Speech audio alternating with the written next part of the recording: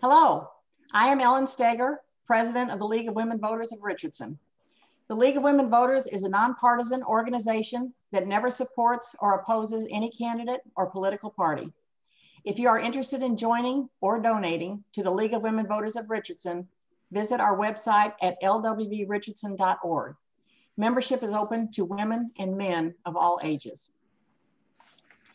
This forum is sponsored by the League of Women Voters of Richardson for candidates running for Richardson Independent School Board of Trustees at large, place 7. All registered voters living in Richardson ISD are eligible to vote in the place 7 election. This forum was recorded via Zoom during the first week in April without an audience. 7 candidates are running for Richardson ISD Board of Trustees, place 7. 2 forums are being held to avoid having too many candidates in one forum. This forum is for candidates in ballot positions 4 through 7. Candidates running for at-large place 7, ballot positions 1 through 3 are in another forum. Gavin Haynes, who is running in ballot position 6, did not respond to any of our emails or phone calls and is not participating in this forum. More voter information may be found online at vote411.org and our website, LWV-Richardson.org. Printed voters' guides are now available. See our website for locations. Before we begin, I need to review the format for this forum. All candidates have agreed to abide by some basic ground rules, and as moderator, I have agreed to ensure that the ground rules are followed. The candidates will discuss their own position on issues and not dwell on their opponent's record or position, refrain from personal attacks or charges, answer the question that was asked, and respect the time limits.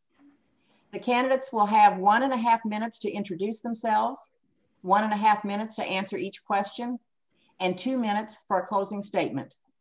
Candidates will rotate going first. The public was polled to supply questions for this forum. Requests were made on social media and on the Richardson League's website, as well as through emails. Many thanks to those who submitted questions. However, due to the number of questions submitted and the time limitations of this forum, we are not able to ask all questions submitted. Questions have been screened according to the League of Women Voters of Texas Guide to Candidate Forums.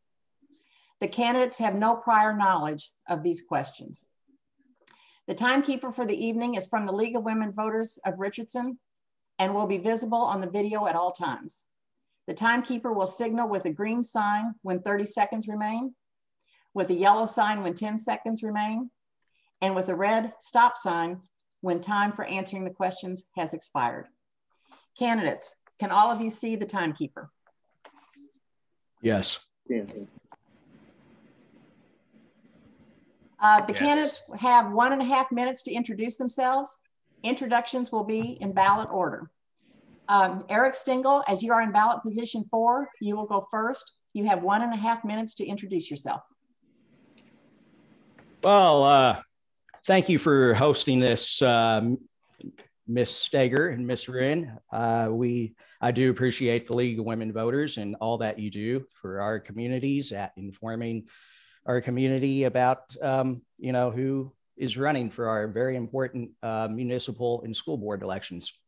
My name is Eric Stingle, and I'm a native to the area. I pretty much grew up in Richardson as a young boy, having graduated from the system. I attended basically the feeder patterns of Dartmouth Elementary, Apollo Junior High, and graduated from Berkner High School a long time ago. At one point, I taught school for a little bit. I have 1.25 years of teaching service, as well as a couple of years of substitute teaching experience. I am a graduate of Texas Tech University with a degree in history, and I attended the University of Texas at Dallas teacher certification program. My daughter attends the local school up the road. I am basically live in Richardson, and the admin building is close. And I thought, what a good way to give back, since, why not? So I figured public service is the highest form of, highest form of service that one can do. And school board seems like a good position. Thank you. Okay, thank you. Christopher J. Petit, you have 1.5 minutes for an introduction.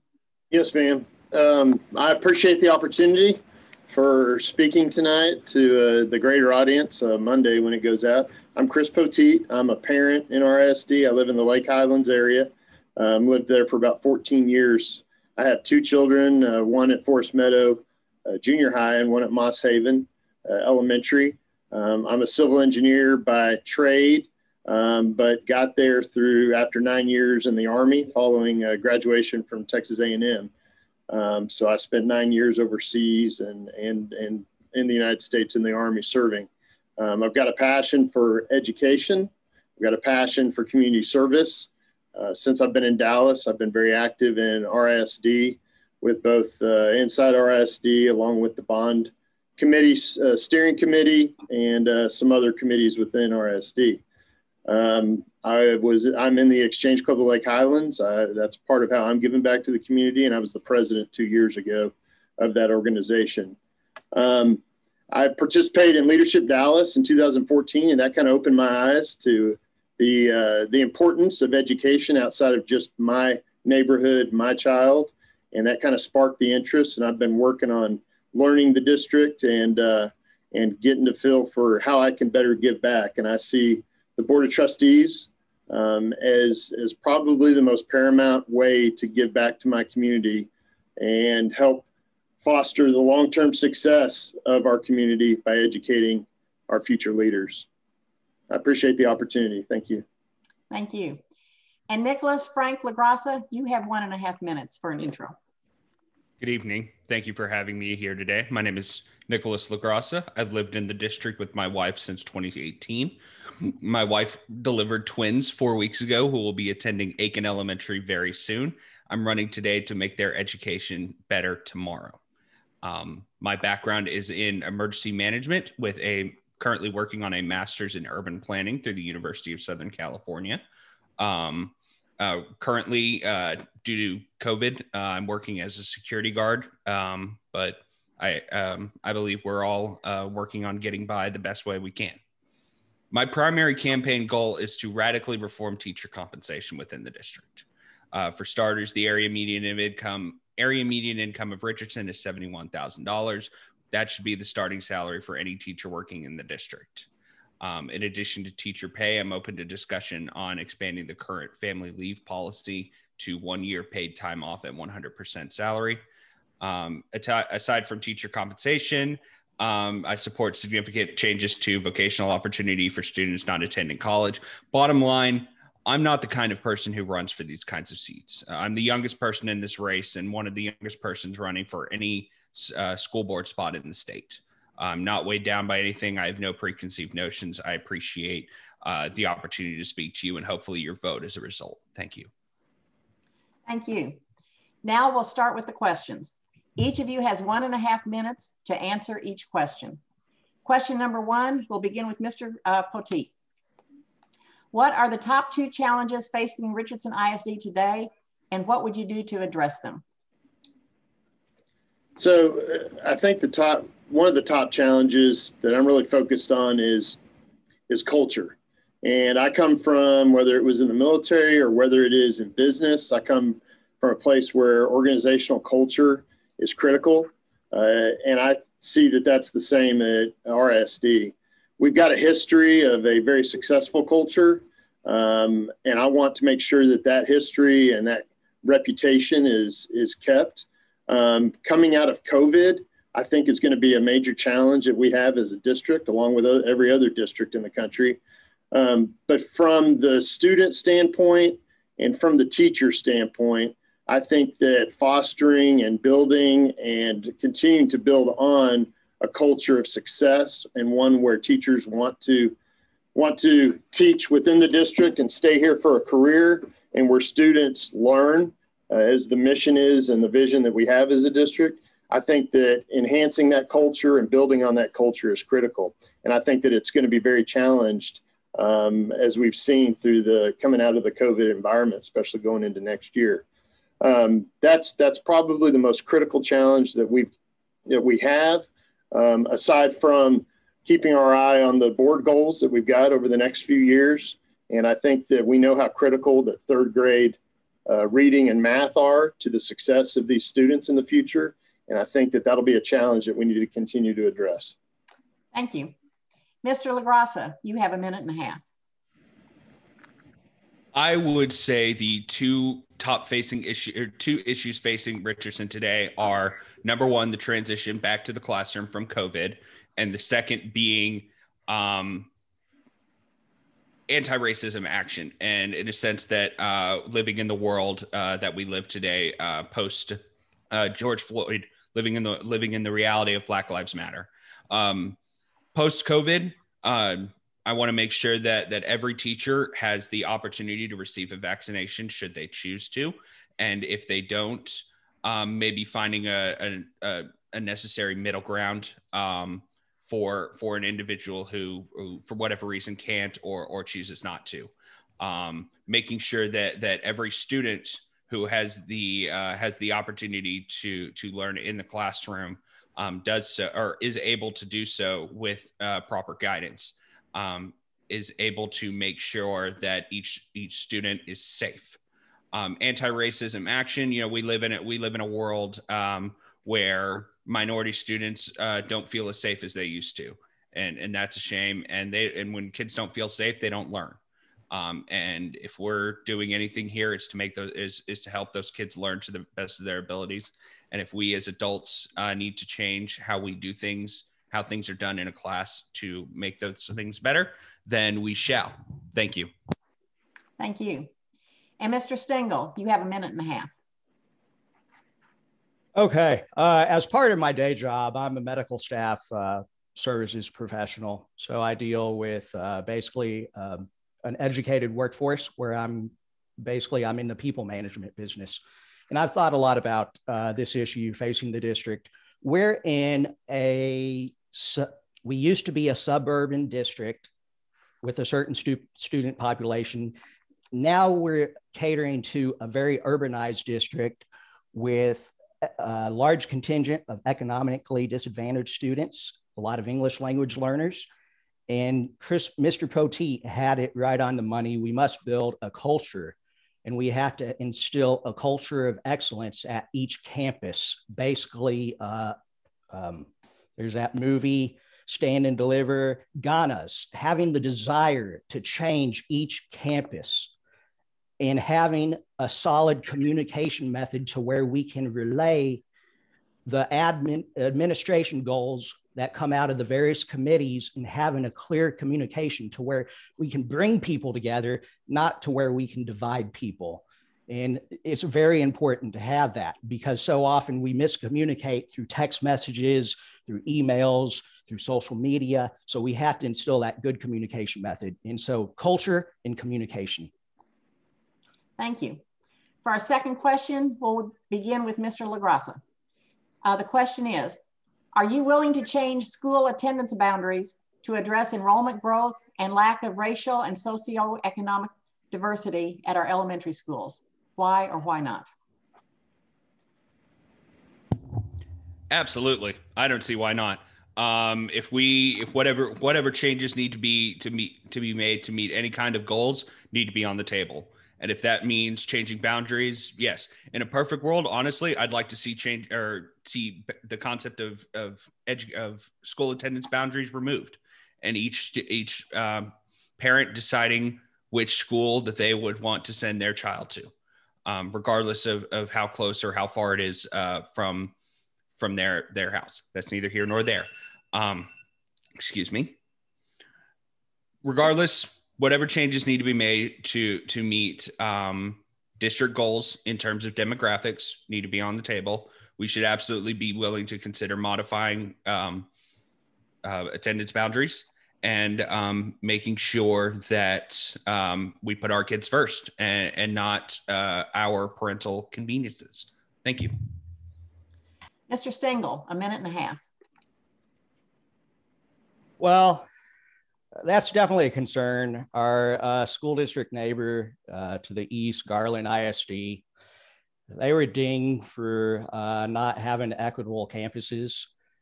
However, they kept the choice of school program for their school system. So possibly looking at that in terms of where students go to school, that would certainly help address some of the overcrowding issues. But at the end of the day, parents like to send their kids to the nearest school to where they live. They don't like to put them on a bus if they can help it.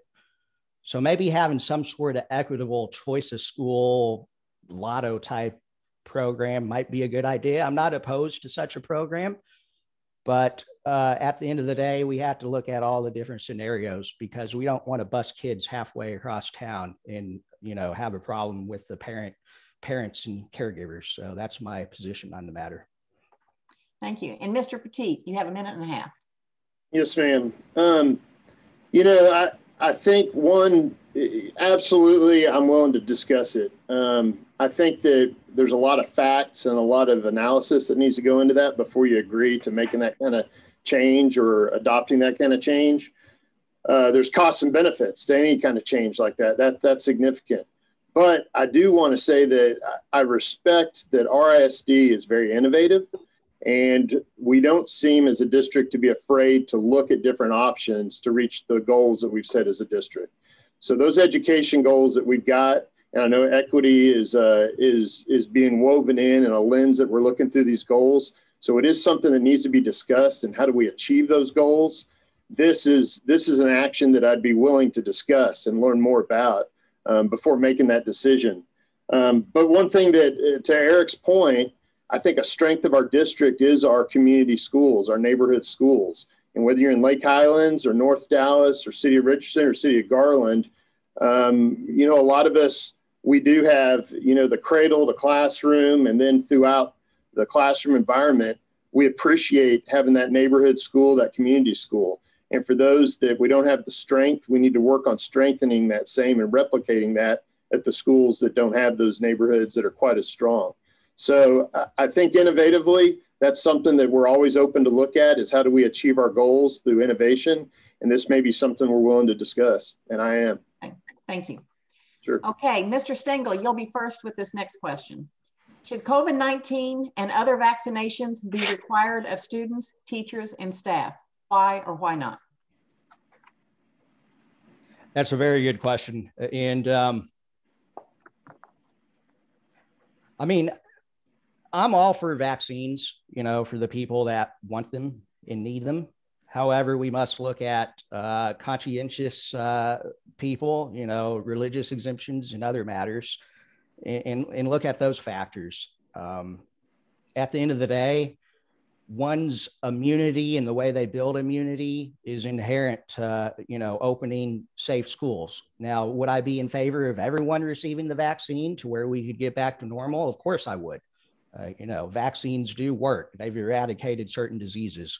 However, I don't want to walk on that slippery slope of mandating that everybody have to receive a vaccine to attend school. I think we can go about doing it different. And obviously, the more kids and the more adults that we have vaccinated, then the more that we have a good immune response, because the data shows that it's the adult population that transmit the virus, not necessarily the kids. So, and of course, I would rely on the experts, the advice of health experts to the district, as well as the different CDC and Dallas County health objectives. So yes, that's my position.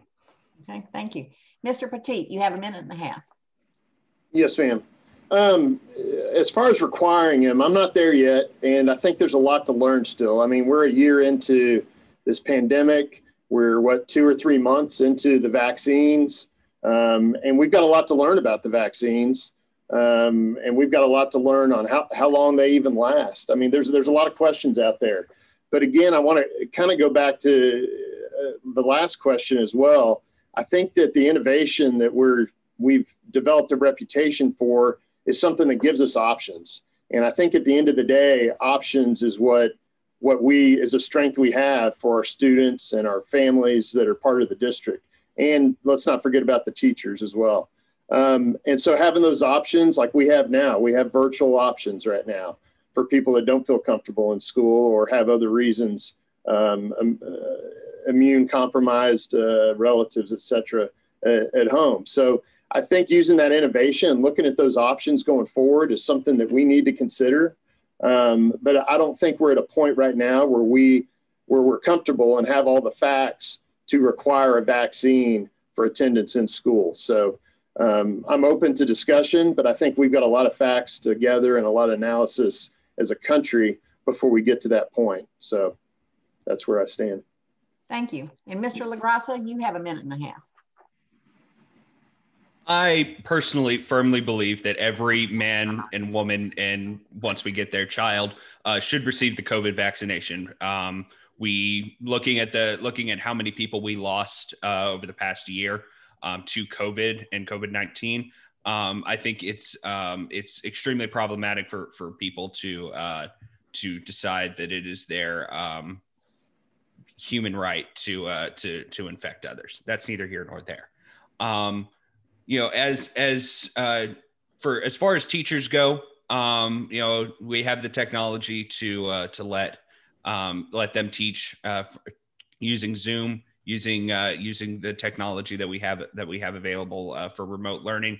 If a teacher doesn't want to take the COVID vaccine, I'm sure we can find a healthy alternative for them. If it's continuing teaching in a remote environment, if it's finding some other capacity for them to work in until this all blows over, then so be it. Same really goes for students. Once there's a pediatric COVID vaccine available, either they take the vaccine and they return to school, they continue learning in a remote environment. Those are really the number one and two options that we have. Thank you. Thank you. Well, several of you have already touched on our next question, but here goes. Mr. Petit, you'll be the first to answer. How would you recommend the district continue with face-to-face and online learning? Please elaborate. Well, I think I answered that. No, I'm joking.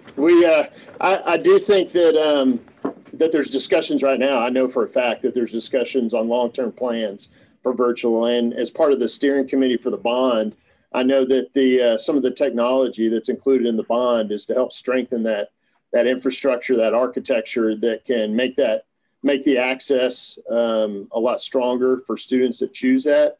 So I think that having that option going forward, especially in the short term, which I'm talking like over the next year, I think that's critical to look at. I think that's critical to offer, and I think we realize that currently as a district. And we look at neighboring districts like DISD, and they're looking at similar type programs. I do believe, honestly, that the best way that students are going to learn is with a teacher and a student in a classroom. But I know that that's not going to always be the case, nor the choice of the parent. So we talk about school choice a lot of times in, talking about charters and vouchers and other hot topics there. But I think this is a choice that, based on the environment we've been in over the last year, that we have to address. And I think that we will have a certain percentage of the population within the district that this would be a good option to make available to them. Thank you. And Mr. LaGrassa, you have a minute and a half. I agree 100%. In today's reality, we have these tools available, and it's kind of a shame that it took this long to implement them in the first place. Moving forward, if you don't feel comfortable having your child attend school at this time, cool. We should definitely implement Zoom or similar technology as quickly as possible. I don't see why not. If that's what it's going to take, if that's how best your child learns, let's do what's best for the child.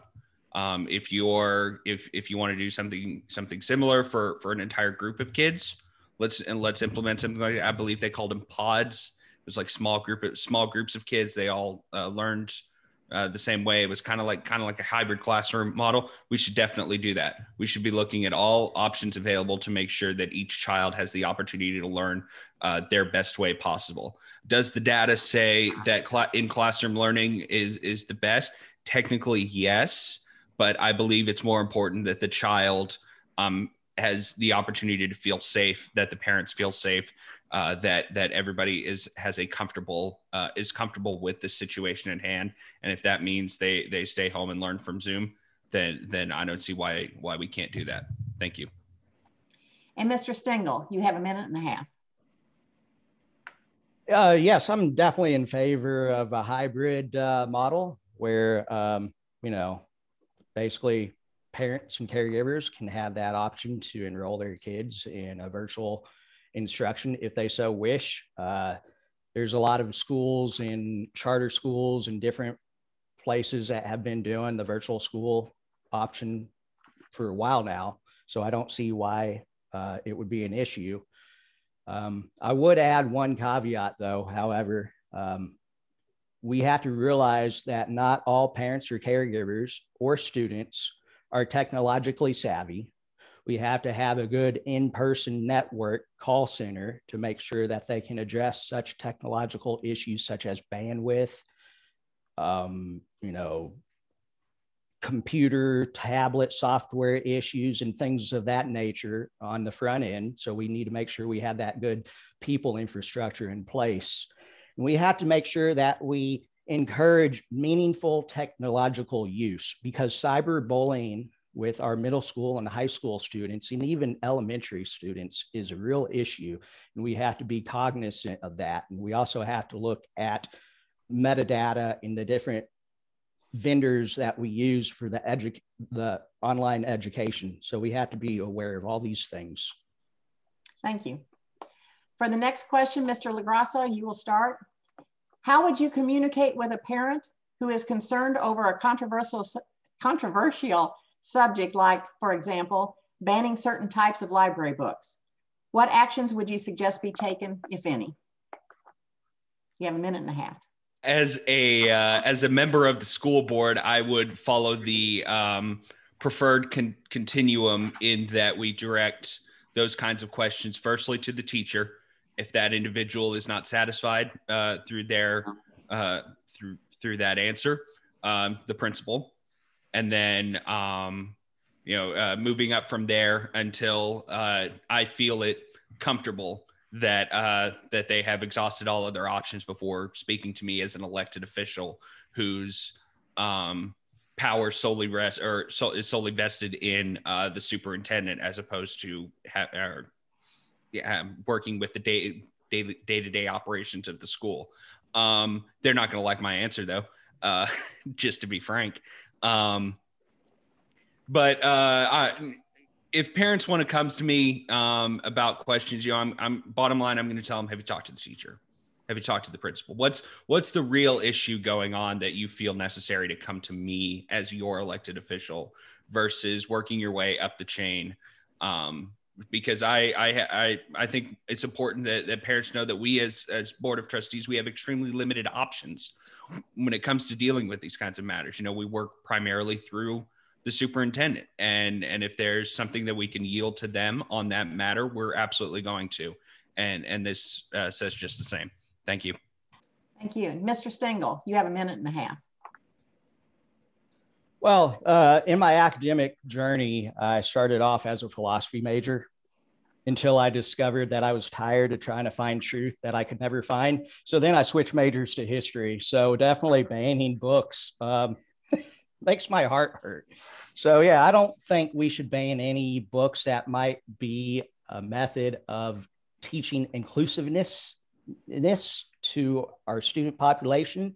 I do think we need a certain modicum of respect and tolerance to those people that find such books as abhorrent to their personal moral reviews. I do think there needs to be a good system in place of communication to where our campuses let the parents and caregivers know of such, resources being available when they teach a certain lesson or they provide a certain book, because teachers have to continuously model, as well as the home support. They have to continually model, that lesson that they want to teach. And so, yes, I think, I'm not in favor of the banning of books. And of course, I would defer to the superintendent on all matters, and I would be cognizant of the Open Meetings Act and other issues before addressing a parent. Thank you. And Mr. Petit, 1.5 minutes. Could I ask to repeat the question, please? Yes. How would you communicate with a parent who is concerned over a controversial subject like, for example, banning certain types of library books? What actions would you suggest be taken, if any? Sure. So there's quite a few of those types of topics, especially these days, and they're all critical. If they're important to a parent, important to a student, then they're important to the district and important to the board. So one, I'd say one of our 5, as people may or may not know, but one of the 5 roles of the Board of Trustees and the trustee is communication. You're that conduit to those parents, to the constituents within the district. So it is critical that we're a piece of that. But 2, I think that the first task I would have is making sure that I'm communicating to the district and the parents on what the position is and what's happening within the district. Because I feel that sometimes when some of these topics are broached from the parents, it's from a lack of communication, a lack of knowledge of what's really going on, what the policy is, what the plan is, and how it's executed. So I think that me explaining that in my role as a trustee is the critical first step. Listening's huge. And I think that we've got to do a lot of more listening than we do talking. I do want to follow on with Eric and Nicholas too, that, you know, using the teacher, the administrator at the school and on up the chain is part of our, I think that's a valid response is using that and making sure the parent has that contact and is working it through that chain as well. Thank you. You bet. And Mr. Stengel, you'll be first on this next question. What, if any, mental health services should RISD provide to students? And please explain. Well, the district offers quite a bit of mental health services already. I know they're NAMI, basically the North Texas Association of Medical. I just had a brain lapse. Anyways, they're one of the preferred vendors on the site. And then we have a lot of great charities and organizations and mental health support groups. So I think the district is on top of that. Of course, at the end of the day, mental health, it doesn't just include the district, the people that make up the district. It includes you, it includes me, it includes everyone, because mental health is something that we all have to address as a community, and we have to address it on the forefront when it happens. We can't just rely on, oh, this district employee didn't catch it or this person didn't catch it. We have to be there for others, and that's how we go about doing it. But we have a lot of great partnerships in the district that we rely on, and so yeah, that's my take on it. Thank you. Thank you. Mr. Petit, you have 1.5 minutes. Sure.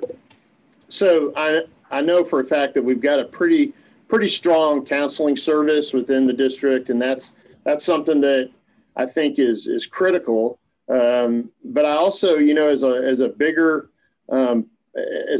topic in society, I mean, personally, I think that mental health is something that we have a hard time getting our arms around. And it's something that I think has become more critical and more of a need within students, parents, and citizens. So I do think that this is a strong component. I talked about culture earlier. I talked about the board goals. And for us to reach those goals and foster that successful culture that we have, I think that mental health and counseling services is a critical piece. As we coming out of COVID, I tend to believe that we're going to have to really look at strengthening that, building that, having greater support structure in there, and not only for the students, but for the benefit of the teachers. Quite honestly, and I have not taught, but the teachers being the frontline worker and for the students, they end up having to tackle a lot of the mental health issues up front. And I think that empowering our teachers and giving them some tools is something that's going to be critical, especially coming out of the COVID environment that we've had. We've had a lot of challenges, and I believe that mental health is going to be at the top of the list of priorities that we have to look at as a district. Thank you. And Mr. LaGrassa, you have 1.5 minutes. RISD may have an extremely robust mental health system, but the vast majority of students who need it or will need it won't use it voluntarily.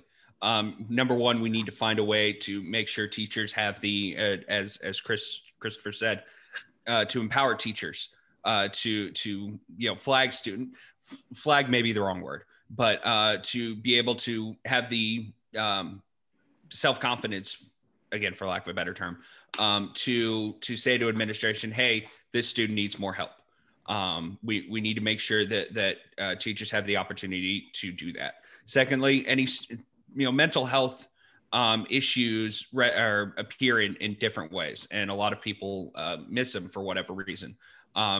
Most primarily in students, we're going to see that in disciplinary issues. And moving forward, I would support a practice of giving mental health screening to any student who, for whatever reason, finds themselves at the alternative education school. Making sure that we find the exact root of why they're disruptive to the classroom, why they're having these disciplinary issues, and if that is a mental health issue, we can stop it in its tracks.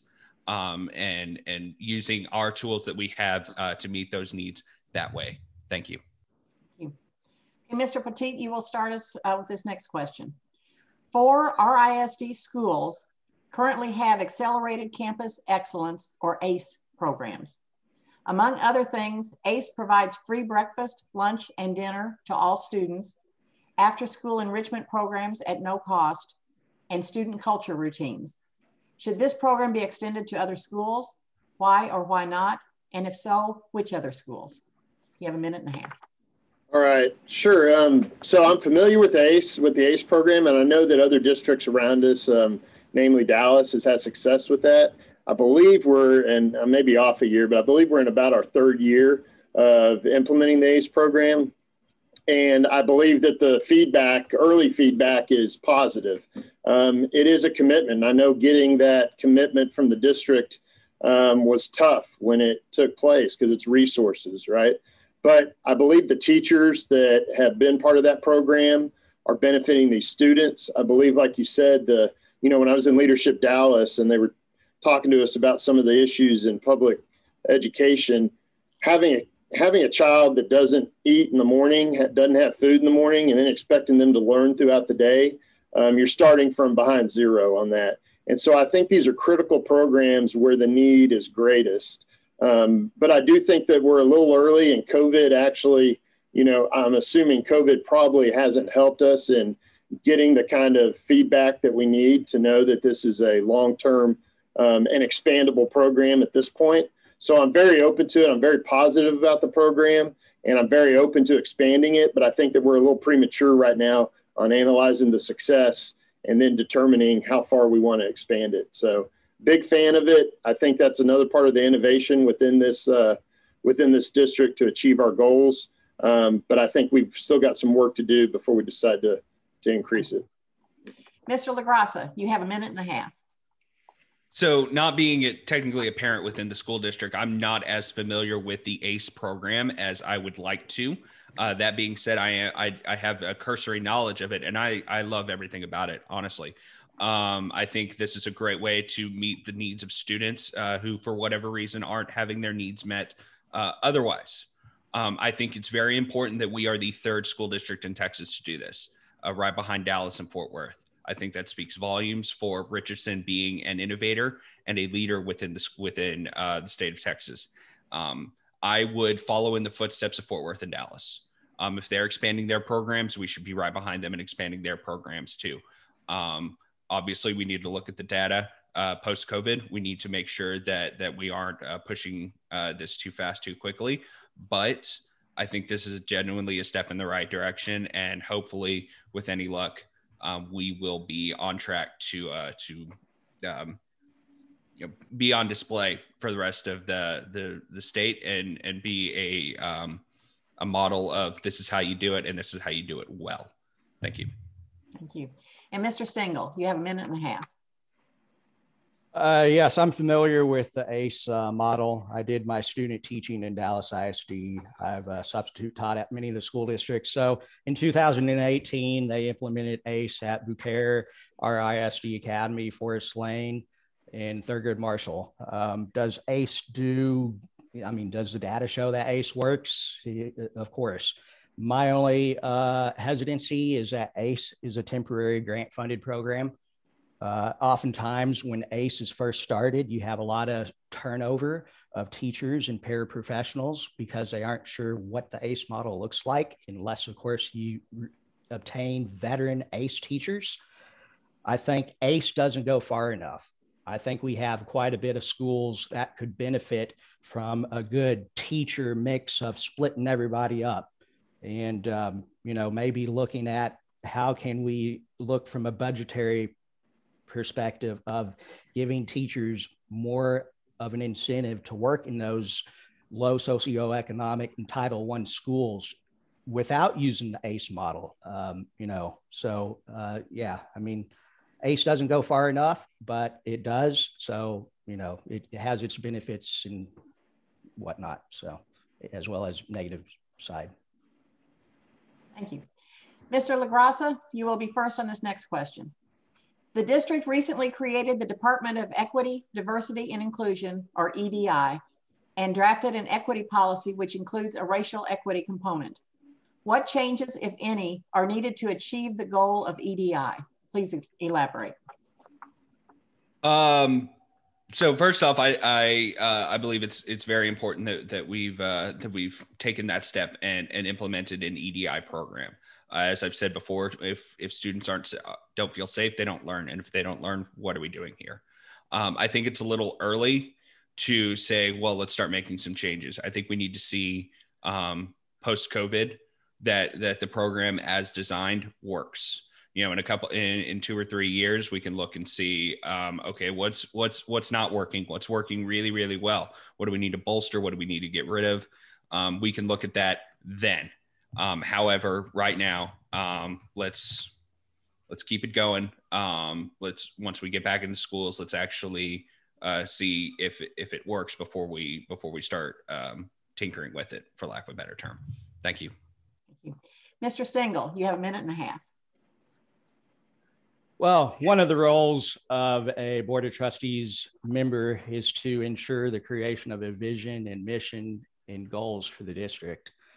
The Equity, Diversity, and Inclusion Committee, under the auspices of Angie Lee, Jeremy Jewett, Desiree Cantu, it's a good department to have. We definitely need to look at our inherent biases in all that we do. We need to be aware that we cater to a diverse student population and a diverse parent/caregiver population. So it's definitely something important. However, I would go further to look at possibly a committee to expand the role of the EDI committee to where we include academic excellence. Because at the end of the day, as a service entity and as an education entity, it's all about how do we remove the barriers of learning by making sure that all kids are excelling academically, that they can graduate from high school and have a career-ready job. That's how we remove disparity. When we don't look at the name calling and the labeling and the he said, she said, but we look at how do we build academic centers of excellence. That's the greatest way to remove disparity and to increase upward mobility for our citizens, for our students, and for our adult population that send their kids to our schools. Thank you. Mr. Poteet, you have a minute and a half. Yes, ma'am. So one thing I would say that I'm impressed with the district and Dr. Stone and the current board is that, we've seen diversity, a change in the demographics of this district, a wholesale change in the last probably 15 to 20 years. I know for a fact 30 years. And so it was always going to be something that was very important to the district. But what I've seen in the last 4 years, 3 years has been action. The board and Dr. Stone have set up this division within the administration. They've adopted a policy. And then more recently, they set up the Racial Equity Committee. So I think that it shows that it's not just words, there's actions involved. Obviously, the emphasis was ramped up over this last year with some of the social issues that have happened nationwide and within the district. And I think that we now have a structure where we can tackle some of those issues and come up with plans to address them. But back to what I said early on, and kind of Eric touched on this, was we've got to build a culture, and we've got to build a culture of success, which is focused on education. And if we don't have these kind of structures in place that are removing barriers to that culture and removing barriers ahead of those students and teachers where they don't feel comfortable coming and learning, then I think that we're treading water and we're doing a disservice. So I like the actions we've taken. I think they need to be continued. Thank you. Mr. Stingle, you'll be first with this next question. Do you support the RISD bond package, that's propositions A and B? Based on your review and understanding, what would you have liked to see in the bond that is not there, and what should have been left out of the bond? You have a minute and a half. Well, I'm going to basically paint a picture of, it's kind of like a kid who goes to a toy store or a candy store. And I mean, I kind of wish we had more money for the bond. I mean, is it a lot of money? Yeah. So our schools have aged infrastructure. So I'm for Proposition A. I'm all for revamping our school campuses. The alternative is, if we don't pass it, we close our schools or we lay teachers off, which, you know, as a district, we traditionally haven't done. And the Proposition B, the technology proposition, I'm for it. I'm a little hesitant about it. I think we need some good IT staff that it's kind of like, okay, here's a computer, here's some technology, good luck using it, but we don't have the staff to help tell you how to use it. So I do have that hesitancy, but, you know, at the end of the day, it's all going to be up to the voters. So that's my comment. I mean, it's going to be up to the voters. So yeah, I'm in favor of both of them with a degree of hesitancy for Proposition B. Thank you. Mr. Poteet, you have a minute and a half.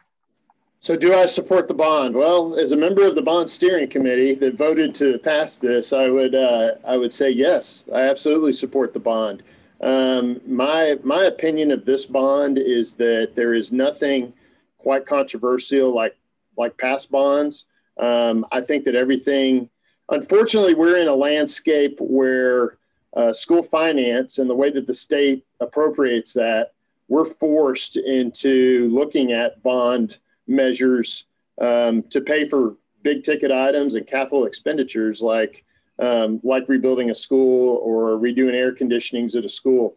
When you look at our budget of $368 million operating budget or so, 90-something% of it is paying for the people within the district, of which only I think 2.5% is administration at the top, but the majority of it's teachers. So we don't have the capacity to tackle the problems like a school that's fallen apart, like Lake Highlands Junior High, without having the bond there. It also follows with a strategic plan. I mean, we have a very good strategic approach to this 5-year bond cycle. And we're in a we've managed the district in such a financial way that we have the capacity to do this. And we typically pay these bonds off early, and we compete for very generous rates. So I think that this bond, I'm in full support. I don't see anything that should have been on there right now. I mean, there's tons of needs, but I think it's a good bond. I don't see anything that should have been dropped. Thank you. You bet. And Mr. LaGrassa, you have a minute and a half. I fully support of the bond measure. I think everything in there, everything listed is valid and necessary. Like Christopher said, I believe it's, you know, when we're talking about, you know, state funding and using these kinds of bond measures for capital expenditures or even school repair, you know, that gets into more of a technical matter that doesn't really have isn't that kind of discussion isn't warranted today. Whether or not we need the info, or whether or not the concept of a bond system isn't a necessary conversation. This bond needs to pass. If we are going to have the kind of schools that compete on a state level, on a national level. We need to move forward with this. As far as Prop B with the technology, I like what Eric said. Definitely more training needs to be made available to teachers. That way we're not just handing them a bunch of technology that they don't know how to use. I think we've all seen over the past year what happens when you give a bunch of people Zoom that they don't know how to use. I would like to see more funding put into the technology, especially as we move forward and talk about using technology as bridging the gap post-COVID. Thank you. Thank you. This will be our last question, and Mr. Petit, you will be the first to answer. This election completes the transition from all trustees being elected at large to the 5-2 system of 5 trustees elected in a single member district and 2 trustees elected at large. There are concerns that trustees elected from single member districts may advocate only for those people in their single member district and not for the RISD as a whole. Do you think the new system will affect the functioning of the board? How will representing the RISD as a whole shape your policy decisions? Minute and a half. Sure. So I definitely, I understand the transition. I like where it's ended up and will end up after May. But I think that it's just, we have to be open to the possibility that could cause some of that type of human nature, where there's going to be a tug of war between some single member trustees having to answer to the constituents within their single member district, but also keep a focus on the district at large. So that's going to be a challenge, I think, as we go forward. It's not here yet. We're too premature into it, and we haven't completed that transition. But I think that we need to mitigate that. I think we need to know that possibility is there. We just need to look south to DISD and see what some of that causes. But I think my role as a at-large trustee is, I think, an added role there outside of the 5 typical roles is there's an opportunity for me to help bridge those single member district trustees and their interests. I have to look at the district as a whole, along with the other trustee, Eric, right now. But that's something that we can play that role and help close those divides and bring the other single member district trustees together so that we keep that focus on the district at large. So I welcome that. I think we are where we're at, but I think that there's opportunities there to mitigate any risk that we have in the future. And we're a part of it. Mr. LaGrassa, you have a minute and a half. I love the concept that we're moving to with 5-2. I think it's going to definitely benefit everyone to have the 2 extra trustees to meet their needs if for whatever reason they can't go to their district trustee. I think I see whoever fills this role almost as a referee. Okay, you got 5 people who want projects in their 5 districts. Me or whoever becomes the other trustee for the at large, ourself and the other trustee, we have the chance to sit down with each one of them and figure out how best we can meet all needs versus with those particular projects. Compromise and conversation aren't dirty words to me. If that's what it's going to take to move the district forward, then absolutely those of us at large need to be willing to sit down and make good things happen. If we feel that if someone feels that a district member is favoring their district more than everybody else, maybe we as a board have that conversation when that comes up. But until then, we'll get there when we get there. Thank you. Mr. Stengel, minute and a half. Former board of trustee member David Tyson was a visionary. I'm definitely for the makeup of the board with the 5-2 split. Place the at-large position as well as Trustee Hager's position. It's a busy position. It represents the totality of the district. However, even if things would not have changed, I don't really see a shelter like a little cave atmosphere to where one trustee basically says, I'm only going to represent my area.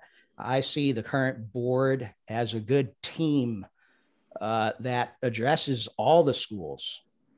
And I think that when a person runs for the school board, they not only run for their area, but they run for the whole district, because a district is only as good as its many parts in its many schools. And no board of trustee member, regardless of what place they represent, wants to have that bad mark on their record to where, oh, that school halfway across town, that's no good. Or that school, yeah, look at that school. No, I mean, that's not why we run for such a service position that's 3 years unpaid. I mean, we all have the heart to make sure that all of our schools succeed. So, that's my position.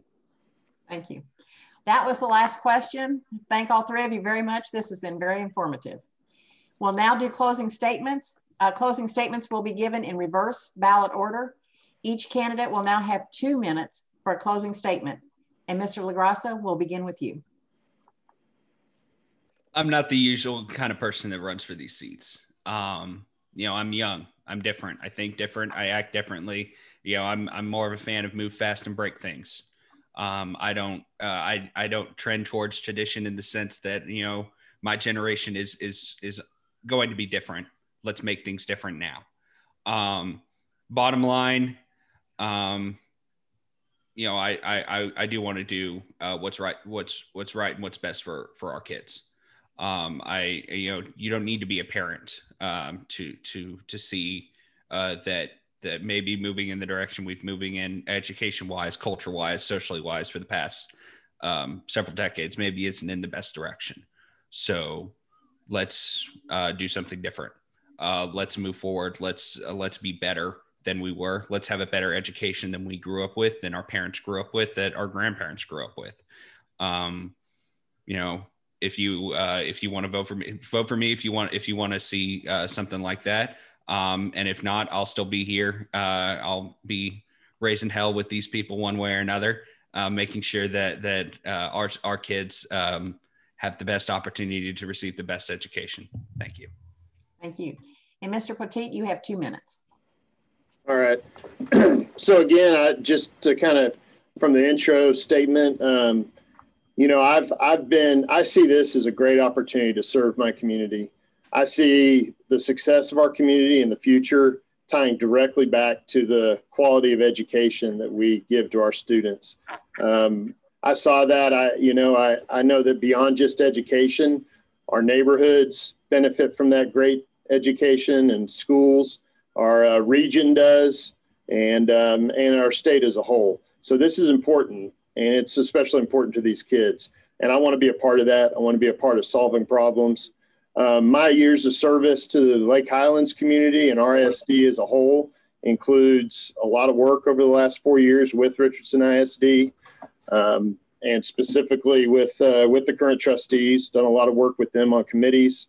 Within the Exchange Club of Lake Highlands, the Dallas Landmark Commission, the Dallas Regional Chamber, and Leadership Dallas. These are things that are they're on a resume, but I think more importantly, they give me a pool and a platform to reach back to community, to engage them as part of the role of the trustee. So those things are reason, not to mention I have 2 children in the district and am a stakeholder, but those are reasons that I want to be part of the solutions going forward and be a part of the success and building this reputation of this district.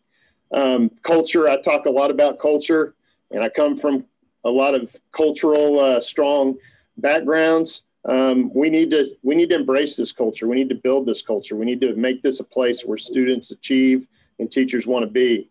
And I think we've got the structure in place to do it. We've got good leaders in place. We've got a good administration in place. And we've got strategic planning and stakeholder involvement, things that really resonate with me through my work, through my background, and through my everyday life. These are things that I think we can use to build this culture as we go forward. Thank you. You bet. And Mr. Stengel, you have 2 minutes. Okay. Well, once a teacher, always a teacher. While I don't teach as a profession anymore, I do keep myself fresh. I'm a Sunday school teacher, but most importantly, I'm a teacher to my young daughter, who's a first grader about to enter the 2nd grade. And she's like, "Daddy, What do you do for a living? Oh, I'm a medical staff professional, you know, not very interesting. But I've always had a heart and passion. And part of the reason I'm running is to be a servant leader to the district. And if the voters don't choose to vote for me, then, you know, I'll probably serve on a committee or something of that nature.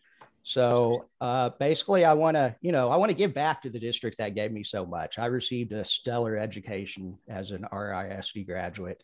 And then from, you know, the different educators that I encountered throughout my journey and still encounter today. I mean, you know, we're all educators.